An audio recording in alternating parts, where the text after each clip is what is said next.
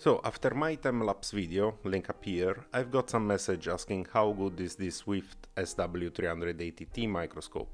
And as there is not that much on YouTube, I've decided to show how this microscope can perform. It's a relatively cheap compound microscope, quite heavy actually. You have the standard knobs for focusing and stage movement, and you have 4 objectives, 4, 10, 40 and 100 times.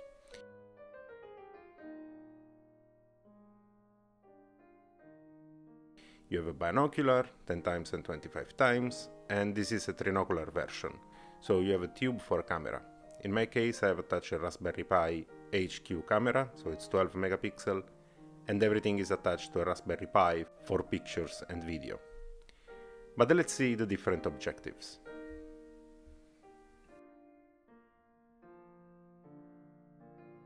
This is a 4 times. The ruler is 1 mm, so it means that the spacing between the taller lines are 100 microns and the spacing between the smaller lines are 10 microns. Then the 10 times, same rulers. Here you start noticing some chromatic aberration. So if I zoom digitally, you can see some purple fade. That's chromatic aberration. Then we have the 14 times. You can clearly see the 10 micron spacing. And last we have the 100 times oil objective. This is, in my opinion, quite useless. You see a lot of distortion, the field of depth is very small, and using oil every time is quite annoying. If this is your first microscope, you may have overlooked the condenser. So that's the illumination part. Let's see. You can raise or lower the condenser, you can control the light,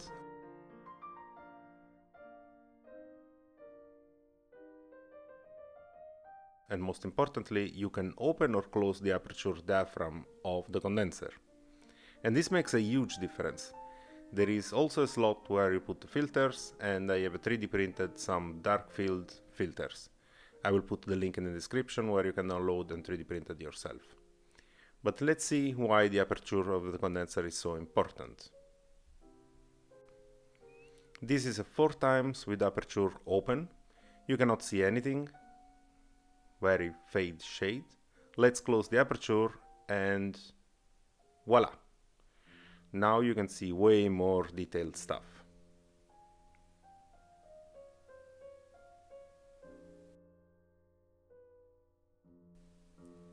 Here, there is a rotifer here. You practically cannot see if the aperture is open, but if I close, now you can see way more detailed the rotifer and you can see it pretty nicely. This is only 4 times objective.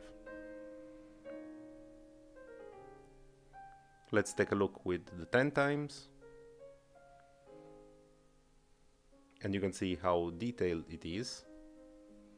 But if I open the aperture, then you completely lose it.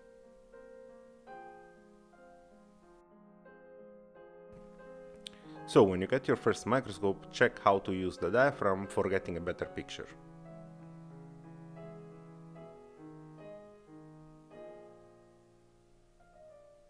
And this is also for showing you how the dark field works. This is with aperture closed, and now I'm going to shift to dark field. With the dark field, the background becomes black and the rest becomes colored.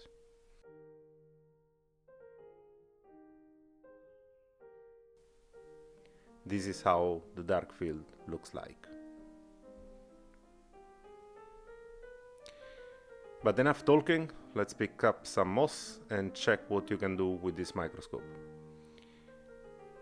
Pick up some moss, put it on the microscope slide and let's check it. If you know any of the microorganisms that you will see now, please let me know in the comments, because some of them I have no idea what they are.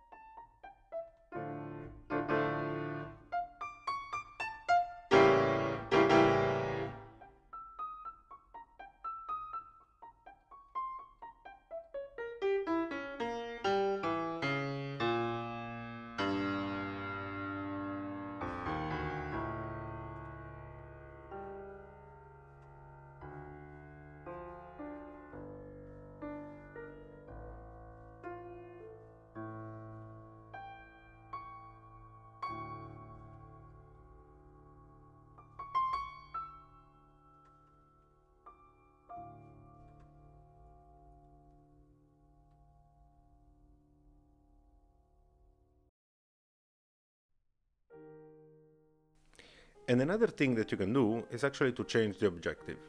If you don't like the 100 oil, like I don't, so I swapped this one for a 20 times or a 60 times depending on what I need to visualize at the moment. You can buy those on AliExpress for $20 or $30.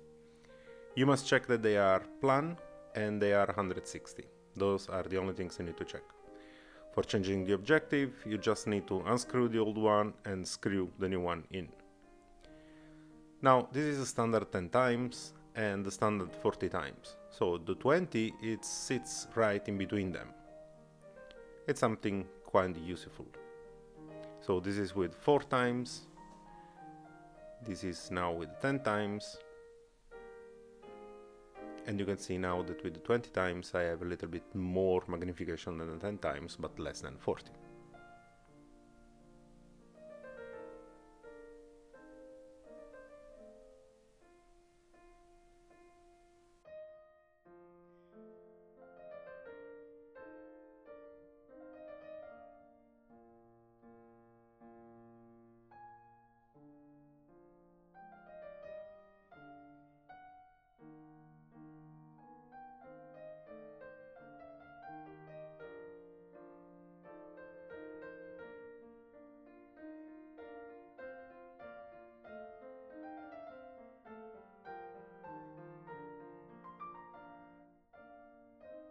Same thing for the 60.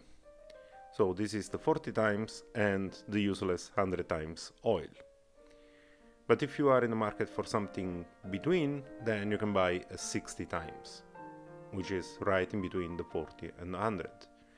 And you don't need oil for this one, so it's just an air objective.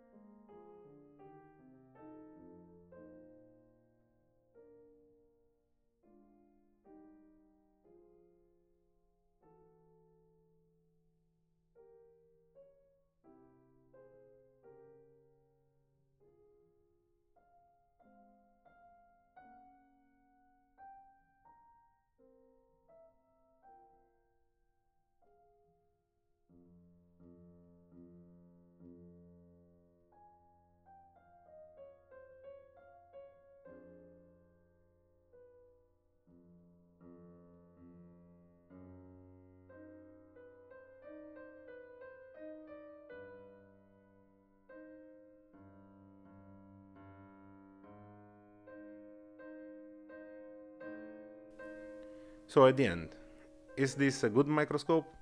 I'd say yes for the price. The 100 oil is almost useless, but it must be there for marketing reason. So I suggest it to change for a 20 or 60 depending on what are your needs. And naturally, the other important thing is that you 3D print a darkfield filter. Darkfield is really nice to get some picture with a dark background. Let me know what you think about this microscope and see you next time.